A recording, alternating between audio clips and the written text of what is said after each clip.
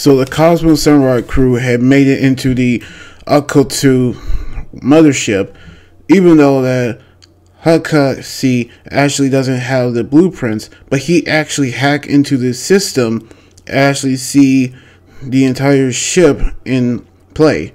So they actually made it on board, which Tsuruhime actually cut down the robots with her sword. So now they actually join in the battle, which she actually used her samurai skills to cut the robots. Then Awaji actually using his ninja skills, then using his fire style flame dance on the robots.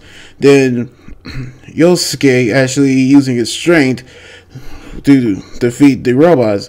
Then Tom, with his new body, actually battles the robots with his blasters and his gauntlet blades. So we knew how his new body is keep up thanks to Hakasi, which we actually see them reach the command deck where they seen the leader, who's now carrying Sarah, which we actually knew they actually came to get revenge on what he did to them.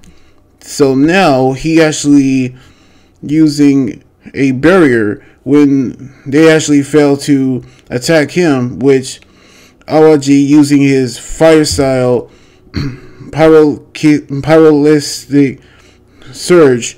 But we seen how Hakasi actually using his sister to try to find a way, but they actually knew that the leader using the turrets to fire back. So Awaji using Earth style mountain wall to hide from the bullets. So we actually seen the robots actually moving forward as the episode ends.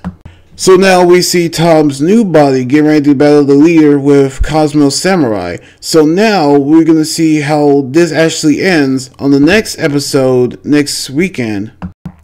So anyway, like this video, subscribe for more, and comment what you think about the episode. You guys can also follow me on Twitter, Instagram, and Tumblr, and my Facebook page. Until then, this is Anime Guy 30 here saying signing out. Laters and be safe.